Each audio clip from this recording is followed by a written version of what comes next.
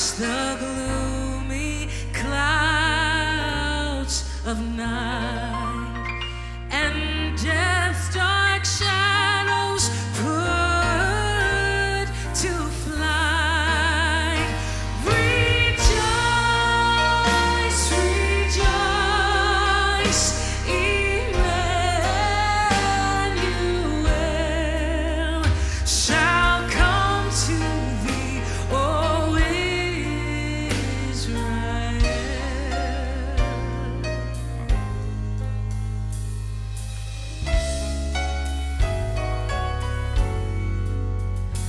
Oh, come thou wisdom from on high, and order all things far and nigh.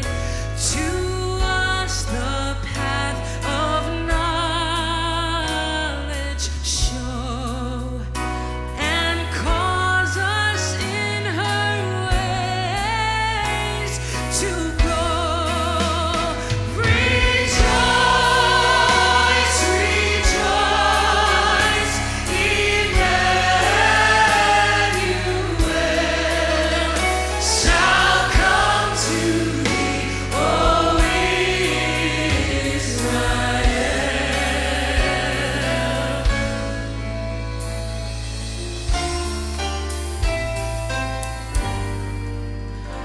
Oh, come, desire of nations, bind all peoples in one heart and mind.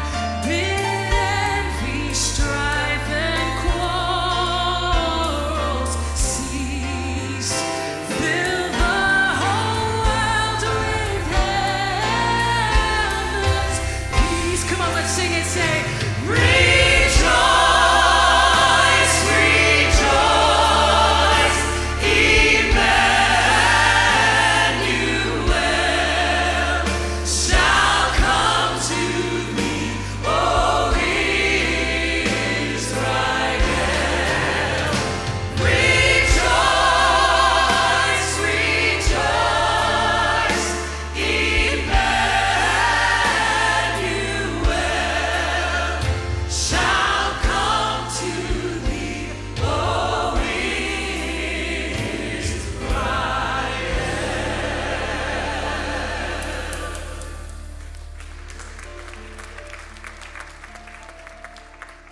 Good morning, everyone. You may be seated. Welcome to Christ Church. This is the first Sunday of Advent. And in my opinion, Advent began last night. Do you share that opinion? If you missed last night, you missed a little bit of heaven. And so don't think it begins this morning, although on the calendar it probably does. Last night, it's a great night for all the vocalists, instrumentalists. We really appreciate what you did. Advent, the first Sunday of the season, is an emphasis on hope. Each one of the small candles represents a gift that Jesus gave to us through his entrance into this world. Each week we'll be focusing on one of those gifts. Today it's hope. You know, there's an Advent that's already taken place. The entrance of Jesus Christ, our Lord and Savior, into this world. But there's an Advent to come. And that's the second coming of Jesus Christ. And we celebrate that also. So there's the Advent that's happened, the Advent that's going to come, and we're in the in-between time.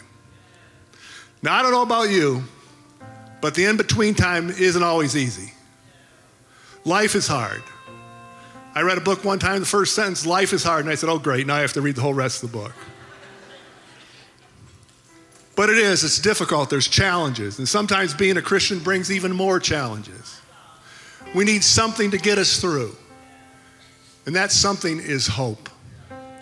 It's not the hope the world gives. It's not in material things. It's not in financial security.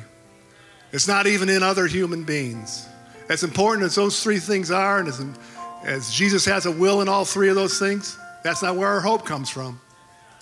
Our hope comes in the person of Jesus Christ.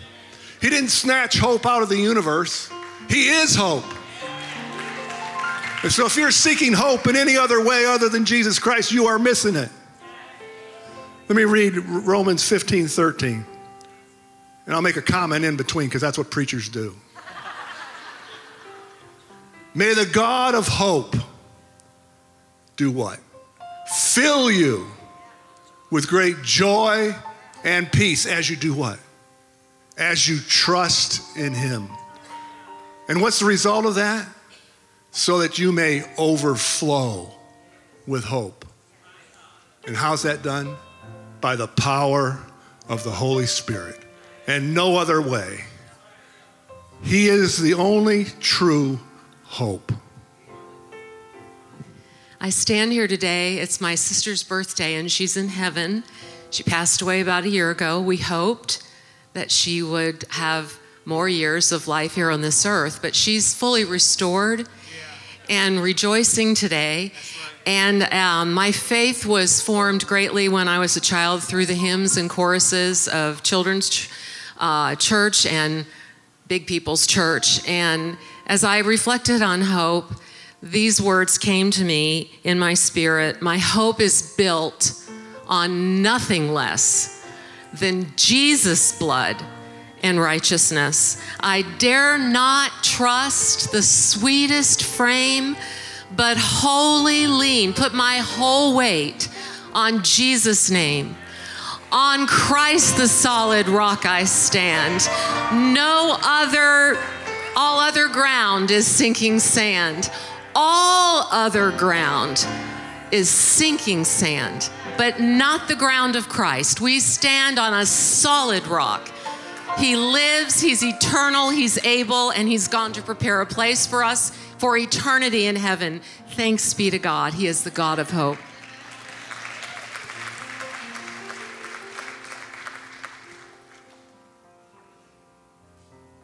We practiced this for a half hour. There, we got it. The candle of hope. Give the candle of hope a round of applause. What a gift.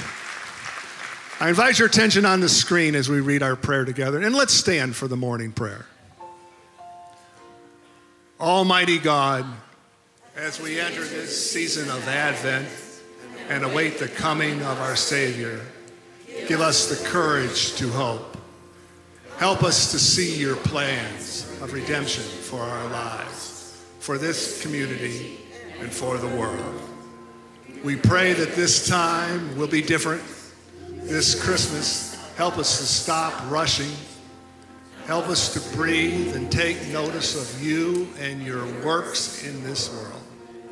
May we be mindful of our actions, that they be peace-filled, and our words loving as Christ is in the world.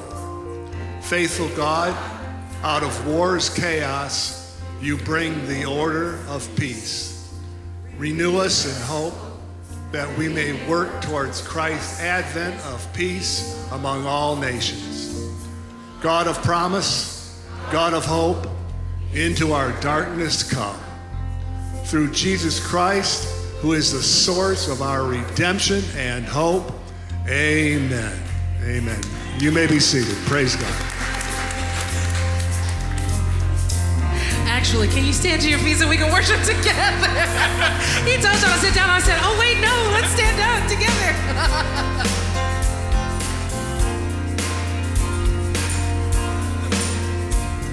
We're going to sing this carol together that I think everybody knows, Angels from the Realms of Glory.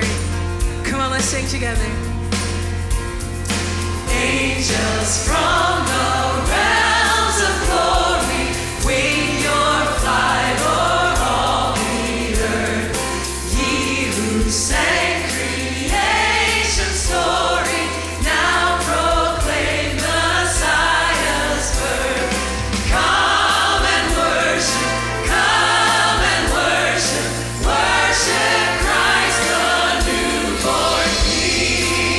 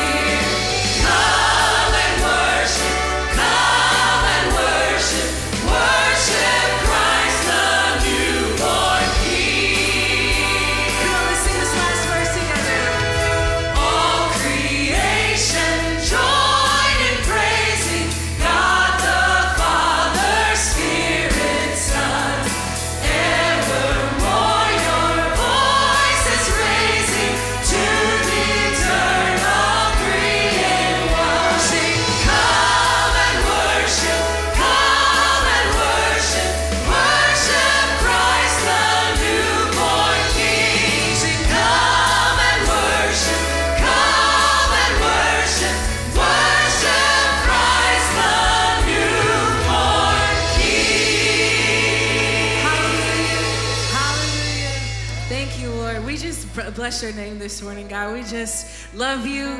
God, we are so thankful for this Advent season, God. We thank you so much for the gift of Jesus and who he is and who he was and who is to come. Thank you, God. We bless your name in Jesus' name. Lord, we just lift your precious name, your beautiful name, your powerful name. How many of you know that there's no other name like Jesus? Hallelujah, hallelujah. You were the Word at the beginning, one with God the Lord Most High. Your hidden glory in creation, now revealed in you are Christ. What a beautiful name it is. What a beautiful name it is. The name of Jesus Christ, my King. What a beautiful name it is. Nothing compares to this. What a beautiful name it is. The name of Jesus. Can we all sing this together? You didn't want heaven without us. So Jesus, you brought heaven down. My sin was great, your love was greater. What could separate us now? What a wonderful name it is. What a wonderful name it is. The name of Jesus Christ, my King. What a wonderful name it is. Nothing compares to this. What a wonderful name it is. The name of Jesus. What a wonderful name it is. The name of Jesus. Death could not hold you. The veil torn before you. You silenced the boast of sin and grave. The heavens are roaring the praise of your glory. For you are raised to life again. Death could not hold. Can we lift that this morning? Veil torn before you. Declare it out this morning. Silence the boast of sin and grave. The heavens are roaring the praise of your glory. For you are raised to life again. Come on, sing. You have no rival. You have no equal. Now and forever, God, you reign. Somebody sing. Yours is the Come on, kingdom. get excited. Yours is the glory. Yours is the name above all names. What a powerful name it is. What a powerful name it is. The name of Jesus Christ, my King. What a powerful name it is. Nothing can stand against. What a powerful name it is. The name of Jesus. What a powerful name it is. The name of Jesus. What a powerful name it is. The name of Jesus. And death could not hold you. The veil torn before you. You silenced the boast of sin and grave. The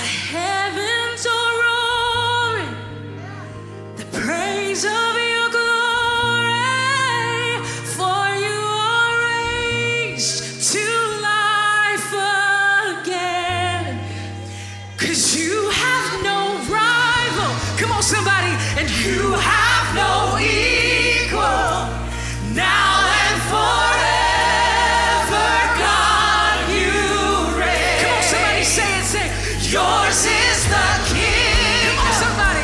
And yours is the glory, yours is the name above. Come on, somebody say, what a powerful name. What a powerful name it is.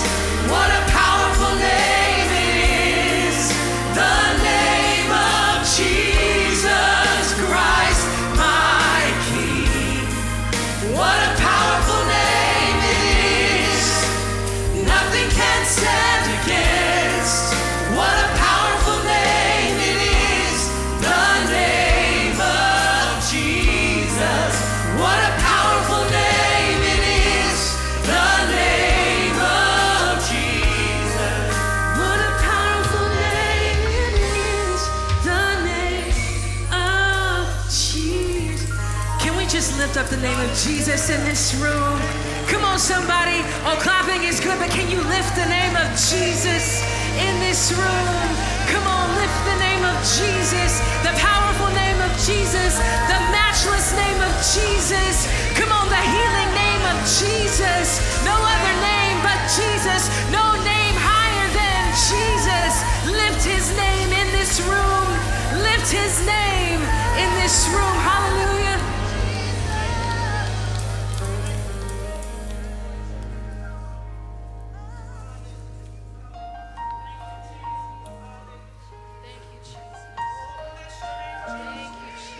Thank you, Jesus. You're so good, Father. We love you, Father. Thank you, Jesus.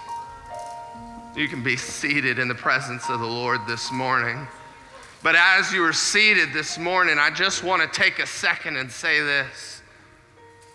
Advent is all about expectation, all about arrival, all about the coming of a king.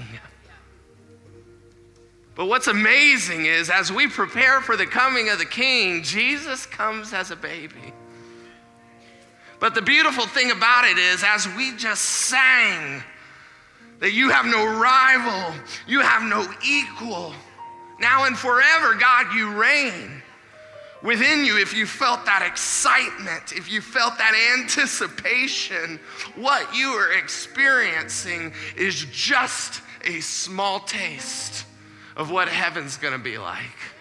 It's just a small taste of when one person says yes to Jesus, heaven roars. And it doesn't just roar just like a lion. It doesn't just roar like the sound of an engine. It roars so loudly that hell shakes. That the adversary is reminded that he does not win. And as we come together in the Lord's presence this morning, and as Jesus gathered together around this table, he did that saying, you guys just wait. You guys just wait. It's gonna be painful. It's gonna cost a lot. But it's so that we can experience the roar of heaven, not just now, but forever. But forever. So that's what we prepare for. And as the disciples gathered around the table, they were ready. They thought they were ready. And we think we're ready. But Jesus says, just wait. Just wait. So as we're expectant about the season of Advent, as we are expectant on the arrival of the coming of the King, it's not just about a baby. We are preparing for forever. And so I prepare you, as you prepare your heart, would that be your heart and your expectation as you prepare to come to the Lord's table? Because when we come to the Lord's table, he shows up. So get ready. So get ready. And as we prepare in that same vein, in that same heart, I'd ask that you'd join with me in our prayer of contrition that you can find on the screen. Most merciful God, We confess that we have sinned against you in thought, word, and deed, by what we have done and by what we have left undone. We have not loved you with our whole heart. We have not loved our neighbors as ourselves. We are truly sorry, and we humbly repent. For the sake of your Son, Jesus Christ, have mercy on us and forgive us, that we may delight in your will and walk in your ways, to the glory of your name. And amen. And as a minister of the gospel, it is my joy and privilege to say that as you have prayed that prayer, you are forgiven. And the Lord, our God, the Christ child, sees you, he knows you, and he loves you. So as we prepare to enter into this time, I'd ask our ushers, our communion ushers and the prayer team that's going to be joining us to go ahead and come forward. And if you're joining with us online, I would invite you to go ahead and prepare your elements to come with us as you enter into this time of communion as the body and the blood together. And let's experience the Lord together. We're grateful to have you with us. You see, on the night that Jesus was betrayed, he was in the upper room, and they shared a meal together, him and his disciples, his brothers. And after they gathered together, as they gave thanks and they shared and fellowshiped together, he took the bread and he gave thanks and he broke it. And he gave it to his disciples and he said, "Take and eat.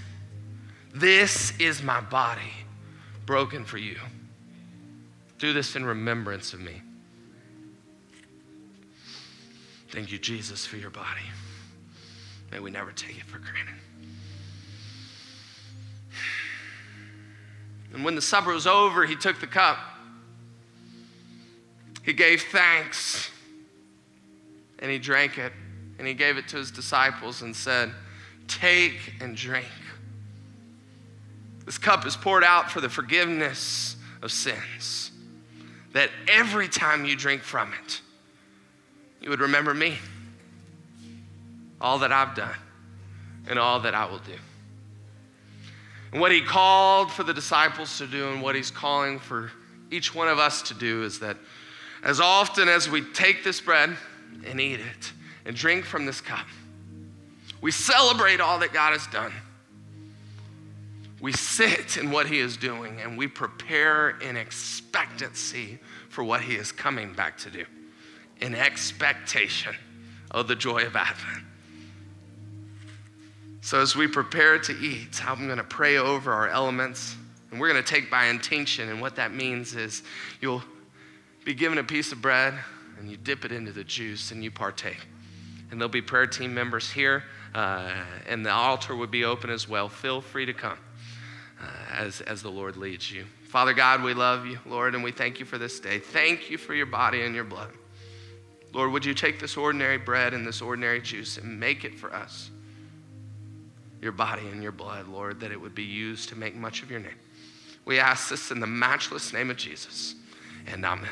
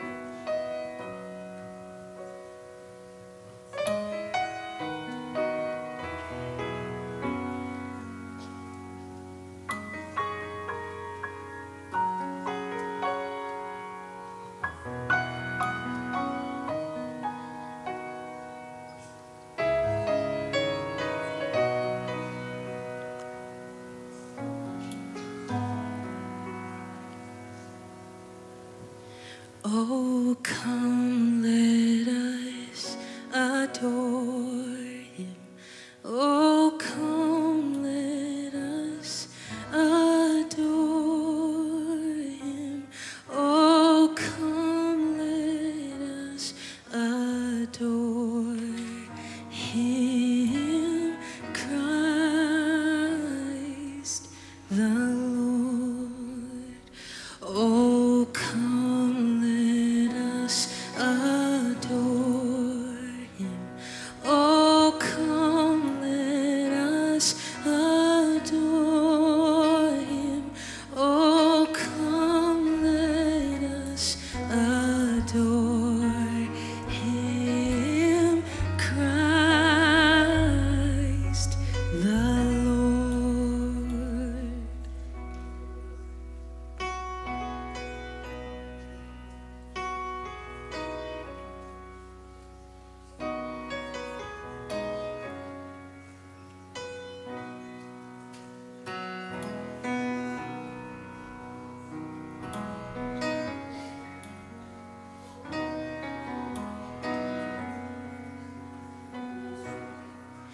In Christ alone, my hope is found. He is my light, my strength, my song. This cornerstone, this solid ground, firm through the fiercest drought and storm. What heights of love, what depths of peace, when fears are stilled, when striving cease. My comforter, my all in all, here in the love of Christ I stand.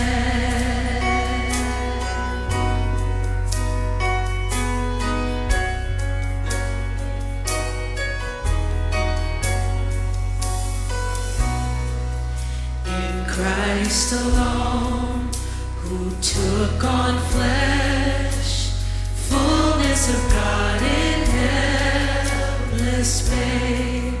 This gift of love and righteousness, scorned by the ones he came to save, till on that cross as Jesus died, the wrath of God was satisfied. For every sin on him was laid. Here in the death of Christ I live.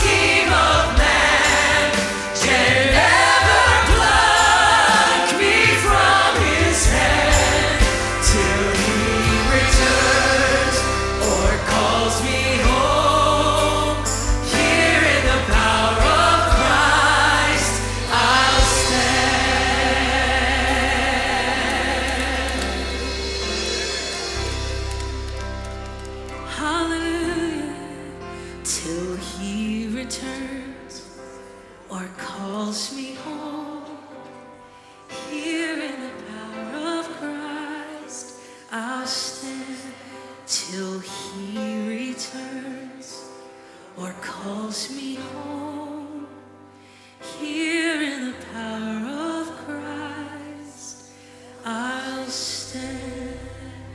On Christ the solid rock I stand, all other ground is sinking sand, all other ground is sinking sand.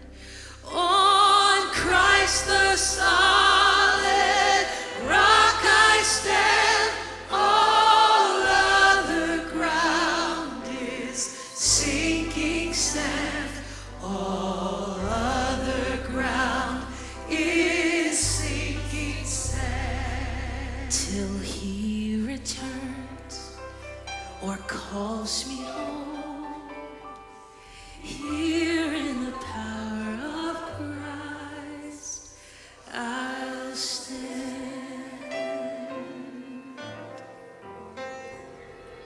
Oh, come, let us adore him.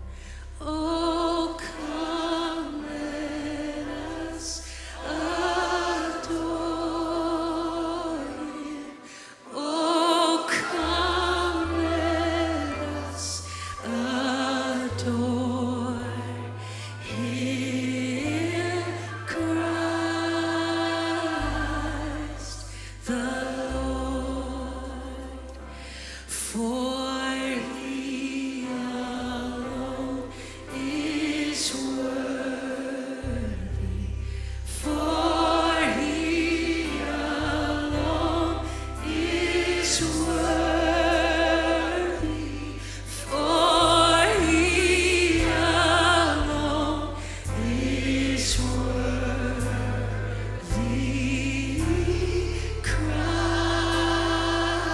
Christ the Lord. Can we sing, oh come let us adore? Oh come let us adore him. Oh come let us adore him. Oh come let us adore him. Christ the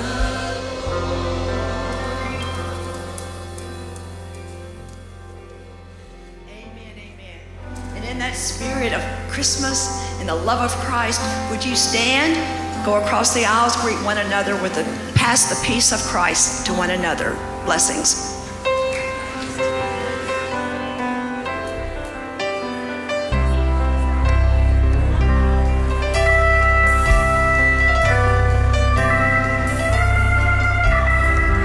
Online family, it's so good to see you.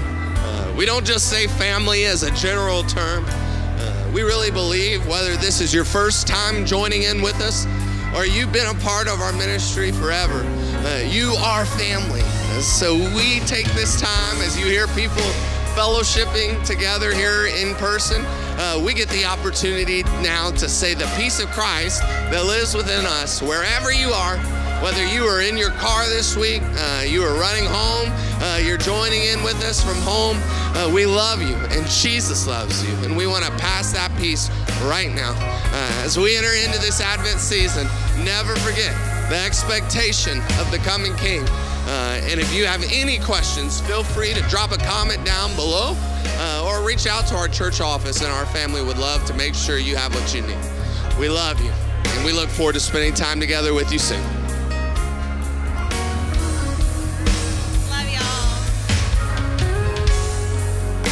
Well, peace of Christ, Christ Church family, to you, from me and my family. I love this time of year. It's so just special to be with the people of God, worshiping Emmanuel, God with us. Amen. As you make your way back to your seats this morning, just a couple of things that we want to bring to your attention.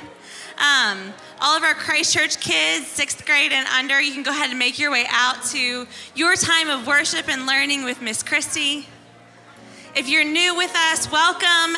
If you've got kids that are new with us, you can just go right through the double doors on the balcony level, and the kids ministry team will meet them there. Again, if you're new with us, my name's Shelby Anderson. I serve on our staff here, and we're not a perfect church. You're gonna learn that real quickly. But we serve a perfect God. Amen. We're a people on mission to bring hope and wholeness through Christ. We can't do it in and of ourselves. We're gonna fail every single time, but He won't fail. Amen. And if you maybe you joined us for the first time last night at the concert, or you're back for the first time in a while, and you're seeing a lot of new faces, we want to make sure that we get to know you. And we have 3 ways that you can connect with us easily. You can meet us out in the lobby. We have a fantastic Connect team that's there to welcome you and to help you get plugged into the life of our church. You can also send us a text, 615-205-1098, keyword Connect, or you can fill out a card right in front of you on your pew. Drop that in as the offering bags are passed, or with one of our ushers at the doors.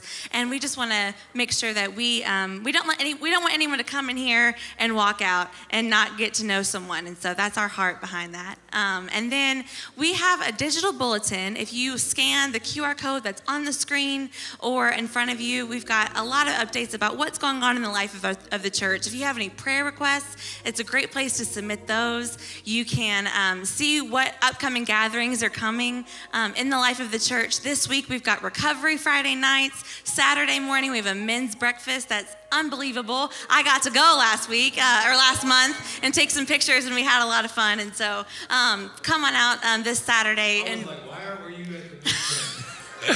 That makes sense. They let me take pictures. So, hey, it was awesome. So, and lots more things. So please, every single week, we want you to get in the rhythm. Scan this, learn what's going on. There's also, if you're old school, we do for Advent only. Tell me, for Advent only. We have a paper calendar also that you can have at the Connect Ball if you want to take that home, put that on your fridge. Yes, okay. And at this time, Pastor Ben is going to come with us, come up and share an update about our giving goal. We set a goal in October, and he's going to give us a quick update and let us know about it. Thank you, Shelby. So before we prepare to give our tithes and offerings and continue in worship in that way this morning, a month ago, we let you know of a giving goal we had for the end of the year to realize before January 1st of the new year arrives. And that figure was $865,000, okay? I also told you at that time that if that seems like a lot of money, it is a lot of money. But when it comes to Christ Church, the way Christ Church tends to give, we see often 30% of our budget come in the last few months of the year. We see 15% alone usually come in the month of December. So I want you to know the latest update, and you can find this right on our website if you check that out under our giving tab. But as of this past week, we have given collectively $525,000 of that $865,000. So that's a wonderful thing. So thank you, Christ Church. So if my 6th grade math serves me well, that means we have $340,000 left. But I'm confident that as we follow the guidance and direction of the Lord, we can absolutely reach that goal by the end of the year. I would love it if we exceeded that. I would love it if we could go beyond that and we enter 2024 even stronger than ever and financially. So as you are preparing now, we do not compel you or force you or any of those ways to give. We are people that believe we are privileged to give back to the Lord who's given so much, first and foremost His Son, and what it means to be part of His people, called by His name for such a time as this in the life of His world. Amen? So would you pray with me as we prepare our hearts and minds to give this morning? Father, we are so thankful for the blessing that it is to be called people who are Christians, to be called by the name of the one whom we follow.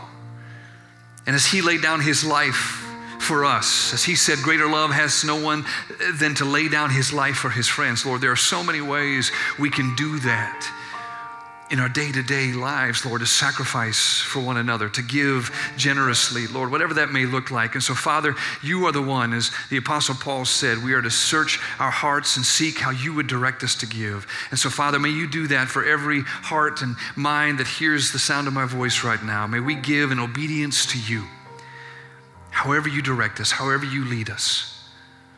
And so we are thankful that you are allowing us to meet this goal. We're thankful that you are allowing us to continue to serve your community that surrounds us, to serve one another as the body of Christ, to care for this campus with which you've entrusted us, Lord, of which I know you have so many great things in store as we continue to minister and serve in the year ahead. So, Father, we trust you. As we've already said, our hope is in you, the God who comes, the God who acts, the God who has plans yet to unfold for your people. So we give in anticipation, not out of compulsion. We give out of gratefulness, not out of demand. And we are thankful and honored, Lord God, to be obedient in this way. We love you. We trust you. In Jesus' name, amen. You may give as the bags are passed. You may give online as our QR code will lead that to you.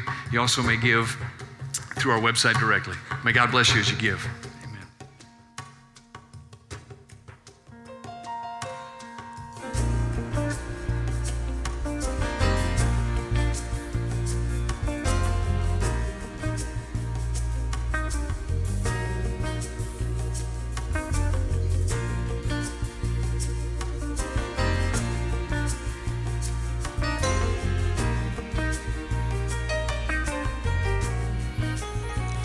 Said the night wind to the little lamb, do you see what I see? Way up in the sky, little lamb, do you see what I see? A star, dancing in the night with a tail as big as a kite, with a tail as big as a kite.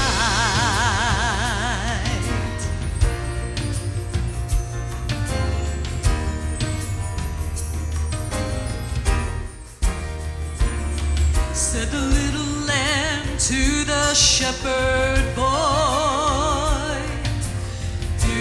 know what I know, ringing through the sky, shepherd boy.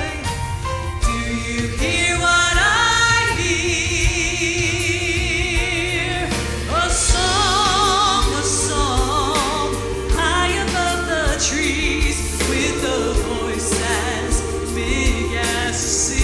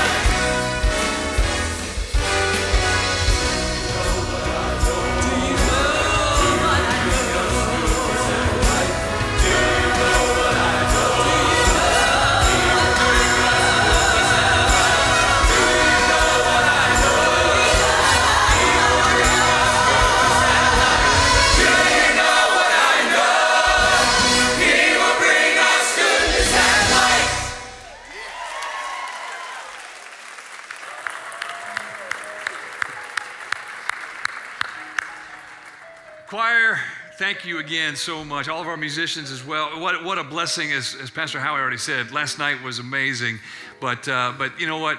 We get the blessing every single week of you leading us as you do. So thank you, thank you, thank you. It's a privilege, man. Don't ever take that for granted, Christ Church. I'm not saying you do. I'm just saying don't. All right. All right.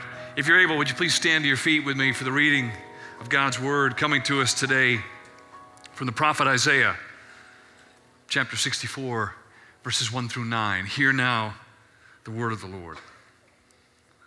The prophet proclaims, "Oh, that you would burst from the heavens and come down. How the mountains would quake in your presence.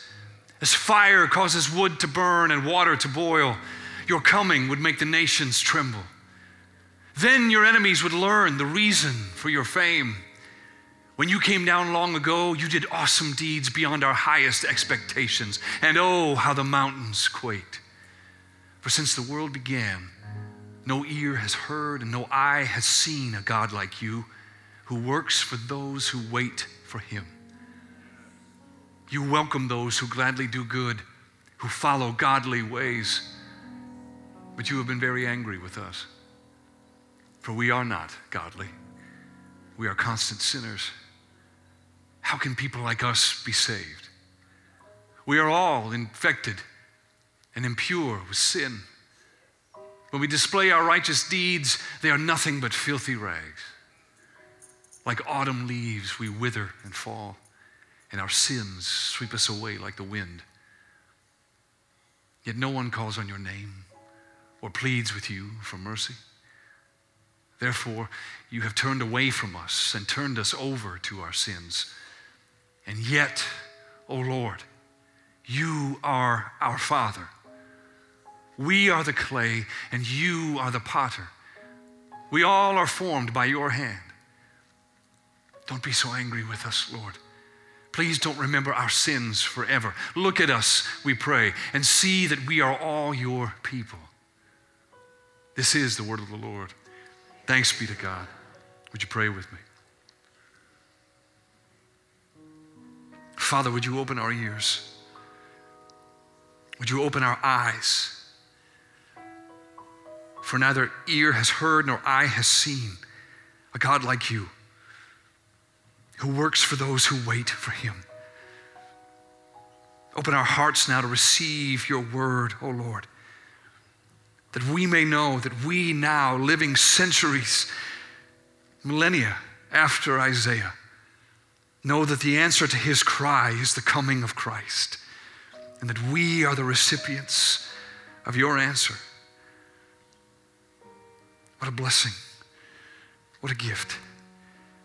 And let us better know what that means, that we may hope in you now because of what you have done in and through and by him. And it is in his wonderful name that we pray. In Jesus' name, amen. Amen. You may be seated.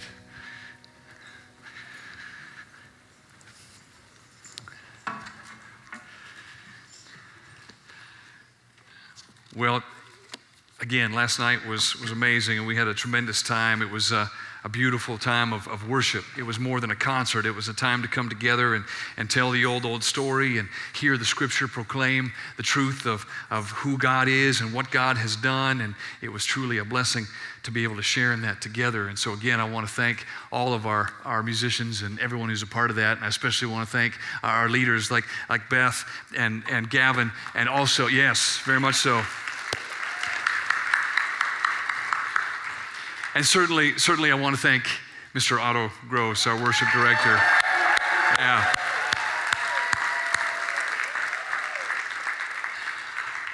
It's been a big year for many, many reasons, and maybe for none more than Otto. And well done, brother. Thank you. Thank you very much. Thank you. Yeah. So, as hopefully you're aware of by now, if you've been with us this morning, you know that today is indeed the first Sunday in the season of Advent. And the reason that we recognize Advent, which is these 4 weeks leading us up to Christmas, is to remind ourselves that our hope is not merely in a God who exists, somewhere out there, detached and distant from our lives. No.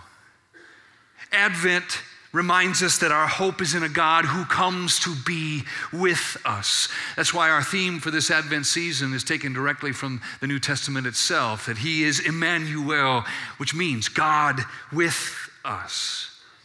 Throughout Advent, we hear anew of the God who acted then in the coming of Christ 2,000 years ago, and as Pastor Howie said, who will come again in that second Advent, that only the Father knows fully when that will be and how that will come about.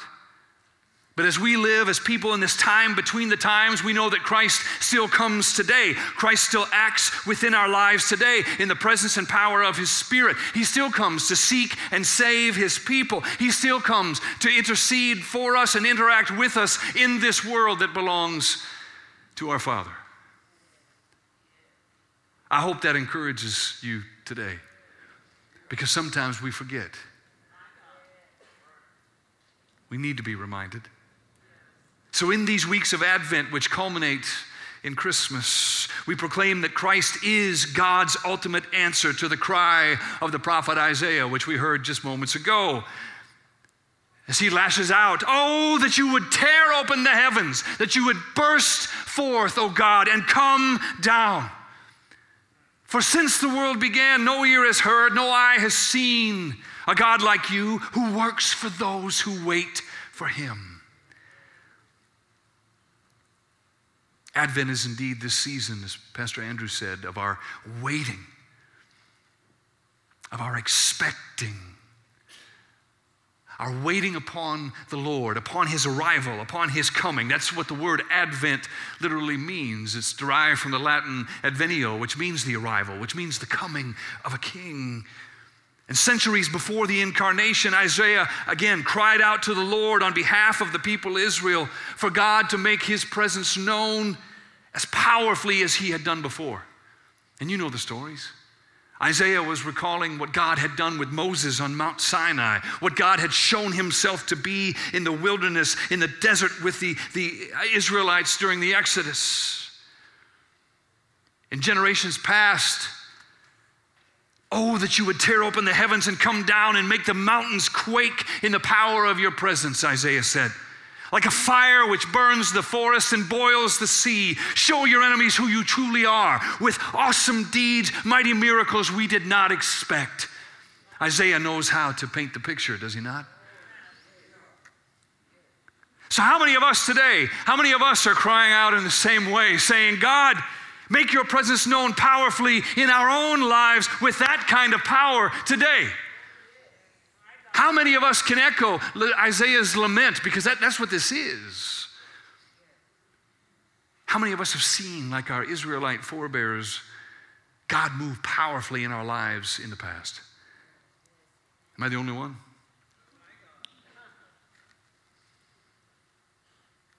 And so that leaves us in a tough place in the waiting, because we do exactly what Isaiah is doing. And we say, "Do it again, Lord. Do it again. Come. Make your presence known. Move. Save us." And we ask, what are you waiting for? And yet, the prophet Isaiah waited. The people of Israel waited.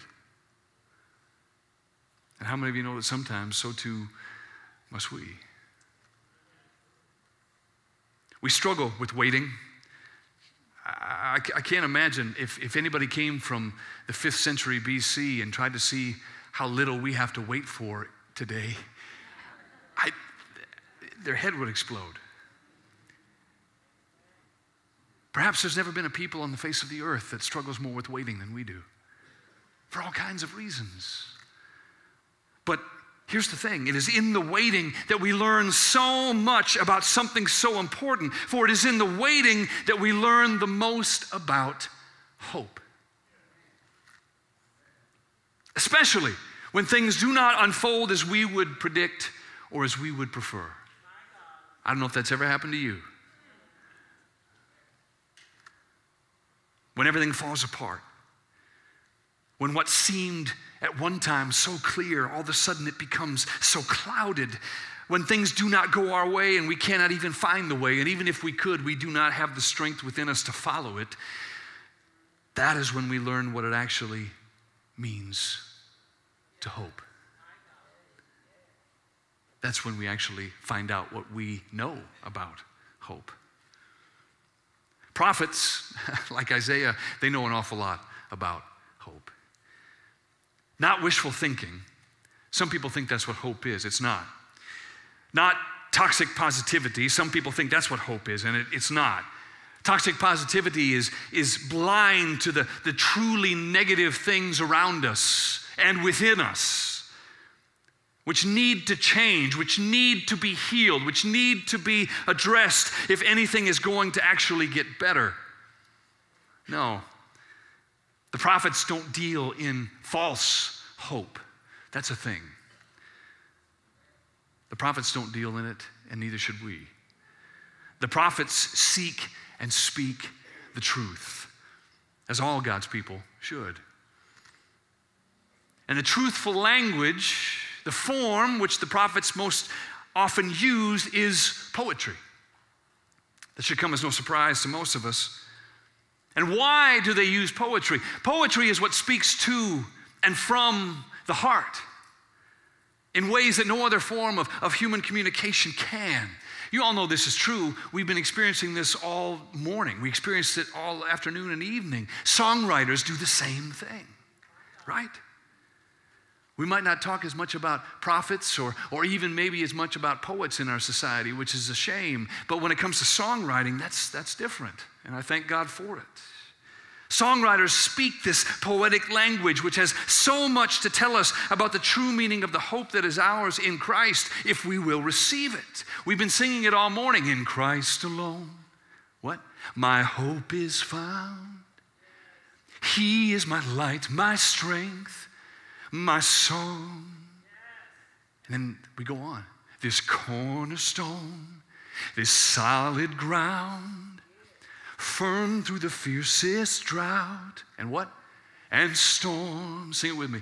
What heights of love, what depths of peace, when fears are stilled, when strivings cease. My comforter, my all in all, here in the love of Christ I stand. That's poetry. I can preach for 5 hours and it won't do anything like singing that one verse will do to you. You know what I mean? Diane shared with us so beautifully, along with Howie here minutes ago, and Piper led us in this one, but it bears repeating. My hope is built on nothing less than Jesus' blood and righteousness. I dare not trust the sweetest frame, but wholly lean on Jesus' name. Sing it now. On Christ the solid rock I stand, all other ground is sinking sand. All other ground is sinking. Yeah. That's the power of poetry. Christ isn't a stone. He's not literally a rock. And yet what he says, that who hears my voice, he who lives by what I have to say, builds his house, builds his life upon solid rock. And when the winds and the waves and the storms of this life rage against you, your house will stand. Anyone and anything else, it's like building on shifting sand. And when those same storms come, and they will, and you know it's true, that house will fall. Jesus is the greatest prophet of all. He doesn't sugarcoat things. He doesn't deny things. He doesn't deal in toxic positivity. He doesn't deal in pretending that things aren't going to get hard. He isn't dealing with those things. He says the storms will come. Hard times will come. In this life, you will face tribulation. But take heart, he said. Why? For I have overcome the world. See, the question about hope is, who do you put your hope in? Hope needs an object. You can't have hope for hope's sake, just like you can't have faith for faith's sake. We don't have faith in faith. We don't have hope in hope. Our faith is in God. Our hope is in Him. Or what about another one? This is one of my favorite. If I had to take all of the Christmas carols and distill it down to just one part of one verse that I think just is so beautiful, it's this. Long lay the world in sin and error pining, till He appeared and the soul felt its worth. Here it is. A thrill of hope. The weary world rejoices, for yonder breaks a new and glorious morn. Stop. I know you want to get to the high note, but stop. That's the problem with that carol. Everybody's waiting to see, can she hit it? Can she hit it? Is he gonna crack? That's what everybody wants. And we blow right through those lyrics. And I wanna cry. I'm like, just stop right there. Stop right there. We're gonna come back to that. We're gonna unpack what the carol writer has to say there. But first, back to Isaiah. Oh, that you would tear open the heavens, that you would rip apart the skies and come down, the prophet cries. But you don't, he goes on to say. Now remember, this is Isaiah speaking to the people Israel. Scholars disagree about when this was written exactly. Was it 7th century? Was it 5th century? They argue about the timing. But the context is this, that the Israelites have come back from exile in Babylon. King Cyrus of Persia has allowed them to come back to their homeland, come back to Jerusalem, to come back to Judah. And yet things are not going so well. Why? Because people are people. And all the visions they had of returning home and all the grandeur and rebuilding the temple and all of the things that they thought were going to happen when they came back, all those ideas of perfection are falling apart around them, and it's a mess. And Isaiah is crying out on behalf of the people saying, why don't you come? And he says, but you don't, because we are not godly. We are constant sinners, and how can a people like us be saved, he says.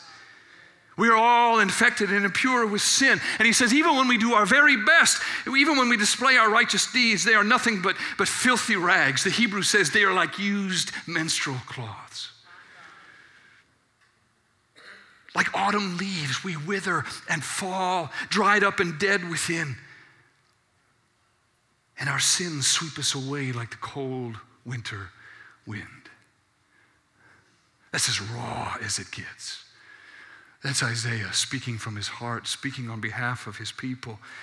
We are so far gone, Isaiah laments, so dead in our sins, so hardened in our hearts that no one even calls upon your name. No one pleads with you for mercy. That is why you have turned your face away from us and turned us over to the consequences of our sins, to the consequences of our iniquity, the older versions say.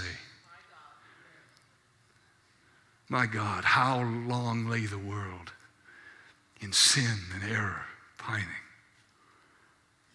Do you know what it means to pine? It's not a word we use much in our contemporary English. It has nothing to do with Christmas trees. Some of you may remember, there's an old Herman's Hermit song, Mrs. Brown, you've got a lovely daughter. Remember that song? Yes. Otto does.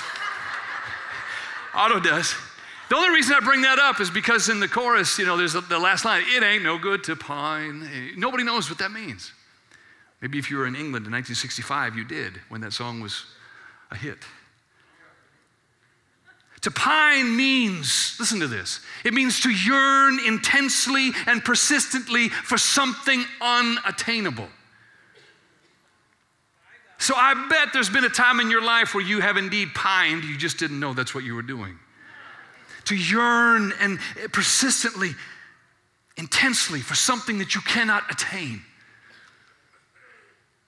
Those who pine are desiring something, yearning for something they believe they cannot reach. It is unattainable. It is impossible. It is almost, dare I say, unimaginable. So many in the world of Isaiah and ancient Israel knew what it meant to pine away in sin and grief and loss, and so do so many in our world today. So do so many of us in this room. So do so many of us watching online right now. Someone here this morning, you're thinking to yourself, Isaiah is reading my mail. Isaiah is speaking my language. Isaiah is singing my song.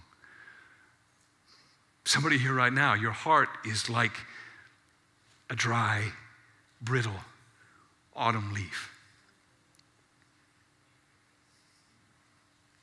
You're just like the ones Isaiah is speaking about.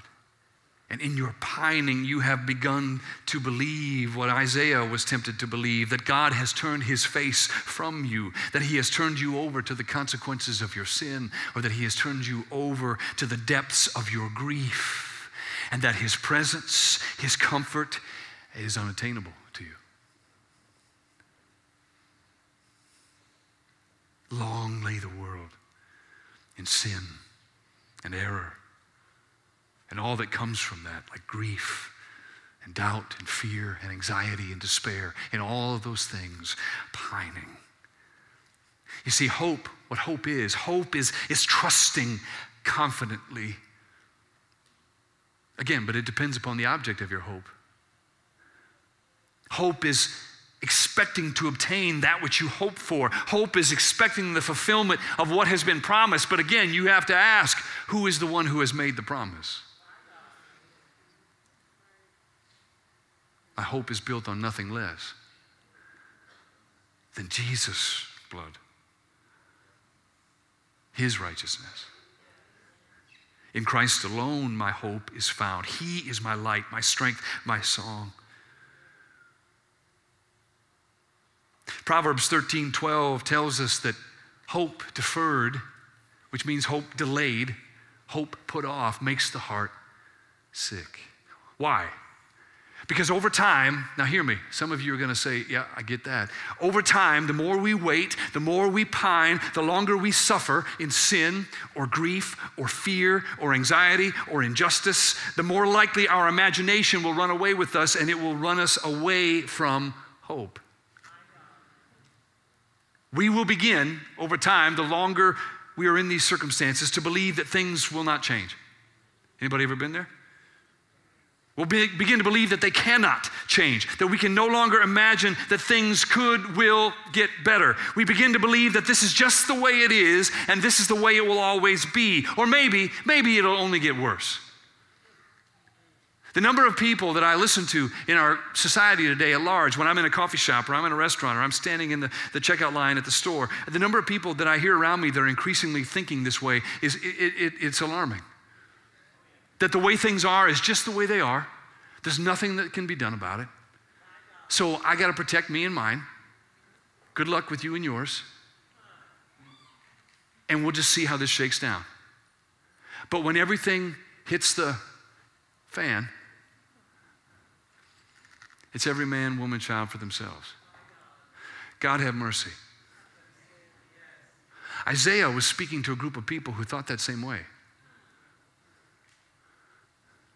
I believe the Holy Spirit is speaking to a group of people today that need to make sure that we don't fall into that category, that we don't allow ourselves to lose hope in that way. Losing hope means you can no longer imagine that God is at work for us as we wait for him. Don't forget what Isaiah said. But here's the thing. Everybody turn to your neighbor and say, hope has a big butt. Thank you. I don't think there's anybody here named Hope today. If you are, I should have thought that through. My apologies to Hope, wherever you may be. I'm speaking, of course, in theological terms, not, yes, you know what I mean. But you're going to remember that now, and this is why it's so important. Hope has a big but. Because if you are here, not hope, but if you are here, all the rest of you, is because there is yet something that is still alive within you, no matter how dark it has seemed, no matter how hard this year has been, no matter what you are walking through right now that you never would have chosen, predicted, or imagined you would have to face, and certainly not have to face it right now. No matter what that may be, you are here because there is yet something alive within you, something Isaiah had yet alive within him, and that is hope. Thank God that you can still imagine the way that Isaiah could imagine that God is not done yet. If there is breath in your lungs, he is not done with you yet. If you are a Christian, even if there isn't breath in your lungs anymore, he's still not done with you yet. What God has started, God will finish. What God has promised, God will bring to pass. That is what God does because it is directly consequential to who he is.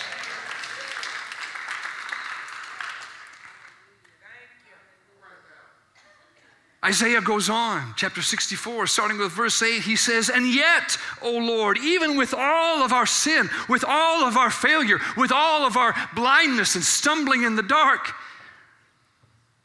you are our Father. We are made in your image, which means that we are more than dead leaves. We are the clay, you are the potter. We are all formed by your hand. Don't ever forget that he has made you.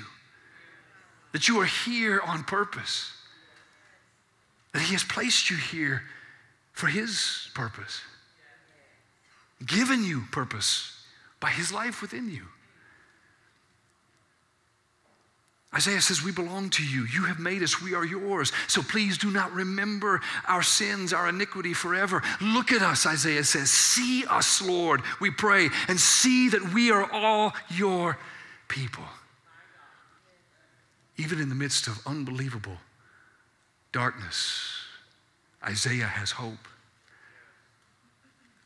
The poetry of the prophet speaks for the people Israel, and today, my friends, the prophet speaks for us.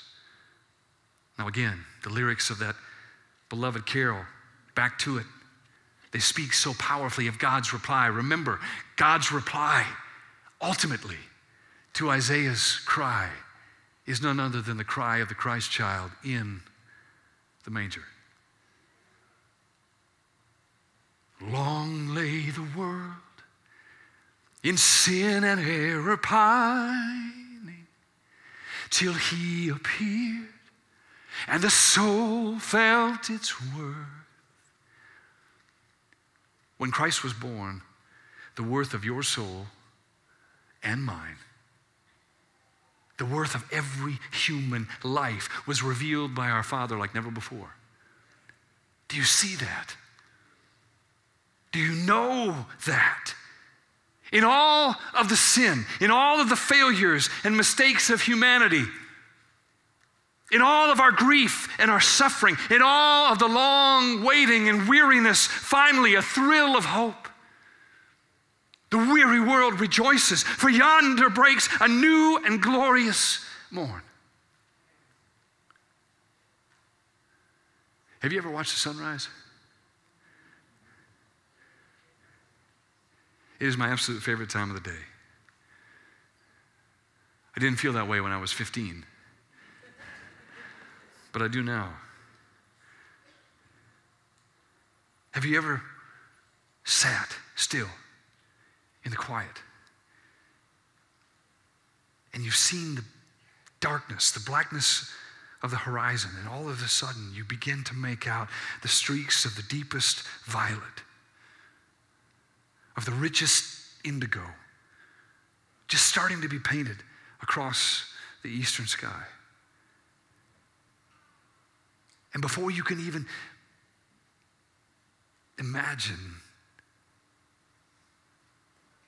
how someone could paint with such beauty, hues of pink and crimson begin to take shape, and even emerald green is seen mixed within them, and soon there's orange, and pretty soon here comes gold, and little by little by little you're seeing the light breaking in, and then Finally, the sun itself crests the horizon.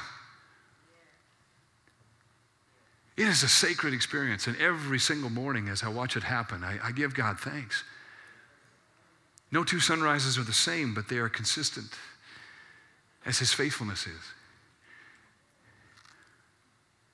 The Son of God, the S-O-N, not the S-U-N, but the S-O-N of God comes in the same way. Light breaks in upon a new day, and darkness is defeated. That's what the writer means when he says, yonder breaks in the distance a new and glorious morn. Do you realize how blessed we are to live in this time between the two advents of Christ?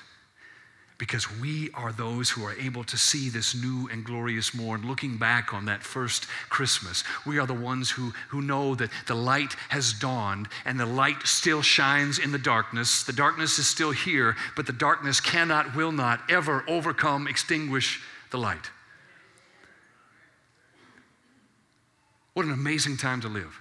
What an amazing time by God's providence and God's sovereignty to have been born as we are right now. Even with the hardships that we face, even with the sin that sometimes seems to overwhelm us, even with all of our fears and faults and failures, even with all the ways that we fail God, one another, and ourselves, we are blessed. We are so blessed. What Isaiah could only see by faith, we now can look back on with surety. And so that's why it is that on behalf of His people, we now, there's another song, and it's not a Christmas song per se, it's an Easter song, but that's the beauty of it. We can't talk about Christ being born without talking about Him being raised. Because both of those things have to fully inform who we are as His people in the world today. We are people of the miracle of the incarnation, of the beauty of the first coming of Christ. We are people of the resurrection, so that even if this body fails me, I know that I shall live because He lives. Remember that song? Because He lives, I can face tomorrow. Remember that one? Because He lives, all fear is gone. All fear is gone. Why? Because I know He holds what? The future.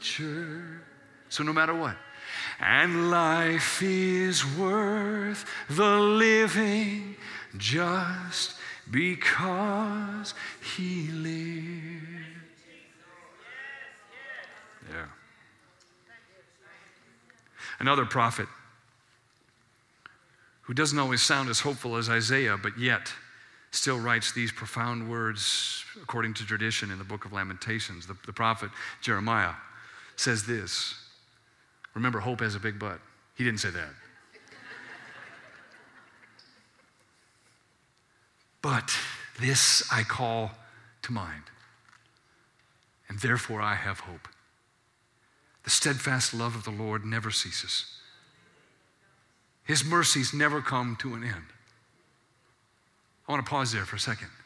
Howie's right. Sometimes preachers read scripture and then we stop and we pause and we say things. Some of you here today believe that God's mercy for you is done. Some of you here today believe that, you know what, it's too far. Jeremiah says, who most likely lost his life speaking the word of the Lord, His mercies never end. His mercies never end. He goes on, because the steadfast love of the Lord never ceases. His mercies are new every morning, like the dawn itself. Great is your faithfulness.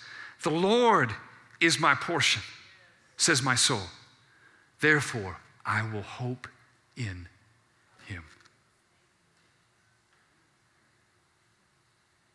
In a minute, we're going to pray for and with each other in the context of hope. But before we do, let me read you one last passage from Isaiah chapter 40, starting with verse 27. Isaiah, such a rich text that we will pull from time and again throughout this Advent season leading to Christmas. He is the prophet who prophesies of the suffering servant, the one who would be the Messiah, the one who would live for us, who would die for us, the one who would be raised again for us, the one who would bring us the hope and the peace and the joy and the love that Advent reminds us of, because he is those things. And he is alive. So how much more should we be able to agree with Isaiah when he writes, he says, "O Jacob, how can you say the Lord does not see your troubles? O Israel, how can you say God ignores your rights?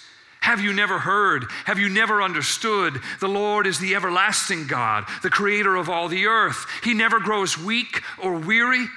No one can measure the depths of his understanding. He gives power to the weak. He gives strength to the powerless. Even youths will become weak and tired, and young men will fall in exhaustion. But those who trust in, those who wait upon, those who hope in the Lord will find new strength. They will soar high on wings like eagles. They will run and not grow weary. They will walk and not faint." If you come into my study, you will see there's a print with an eagle that hangs on the wall behind my desk. My good friend Brian gave it to me 4.5 years ago. And it quotes Isaiah 40:31. What Brian didn't know is that when God called me to this role, I was searching high and low for that very picture. I had seen it once years ago. In fact, I think I was in high school, and I could not find it. You think you can find everything on Amazon. I couldn't find it anywhere. I believe the Lord had told me, had spoken to me through Isaiah 40:31, that when you come to this role, Ben, when you come to Christ Church, those who wait upon the Lord shall renew their strength. It was a word that he gave me coming 4.5 years ago. And I need you to know this, and probably 4 months in, Brian comes walking down the hall in the offices, and he says, "I got something that I think God wants me to give you." And it was that exact print. The exact one.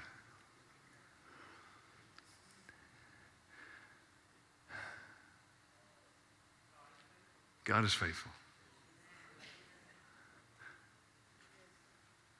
Eugene Peterson said, if we have faith in God's willingness to act on our behalf, it is possible to wait for him to act. And the waiting isn't a waiting of anxiety, but a waiting of anticipation. It is based on the certainty that God is coming. All of Israel's waiting, all of our waiting was fulfilled in the coming of Jesus. God comes. He continues to come. He comes certainly, but not always in the ways that we can prescribe or predict. So here's what I want us to do. Right where you are, I'm going to ask you in a moment to turn to someone next to you. If that means you got to move across the aisle, you got to move across the section, or maybe somebody is going to be laid on your heart and God's going to call you to move up into the balcony or come down from the balcony, whatever it might be. But here's what we're going to do. Hope is alive because he is alive. And so what we're going to do is we're going to pray with each other. And what I'm going to invite you to do is share with someone next to you, share with someone around you what it is that you need encouragement in as you need your hope strengthened in God. I know enough of you too well to know there are hard things that we're facing. There are difficult things you're experiencing. There are things right now that you're waiting on the Lord and you're trusting in him. But you could use a little bit of reinforcement with that trust right now. You could use not only the support and encouragement of the Holy Spirit, but you could use the support and encouragement of brothers and sisters in Christ also filled with the Spirit coming alongside you and agreeing with you in prayer. Amen? So let's do that right now. Let me open us up, and then I'm going to ask you to move. Lord, we pray right now that you would allow us to be bold in sharing with one another.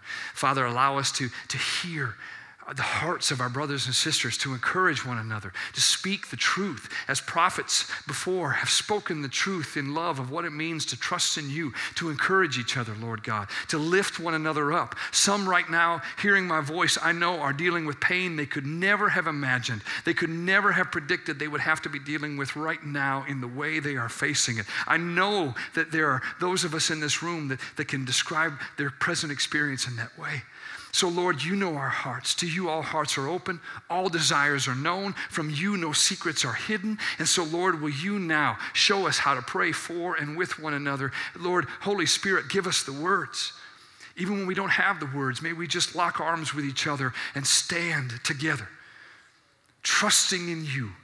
Our hope is built on nothing less, Lord, than your goodness, your faithfulness, your love, all revealed most fully in your Son. So now, Lord, let us love each other, praise you and thank you and glorify you in Jesus' name. Amen. So we're not going to come back together to dismiss you. I want you to pray with each other. Tarry as long as the Lord leads you. And when the time feels right to move on from there, please do so. But may the Lord bless you as you pray for each other. May he keep you as you lift one another up. May he continue to make himself known to us. And Isaiah had said, he turned his face away. God has turned his face toward us in Christ. Let us remind each other of that now and encourage one another in prayer. Please, let's pray for each other.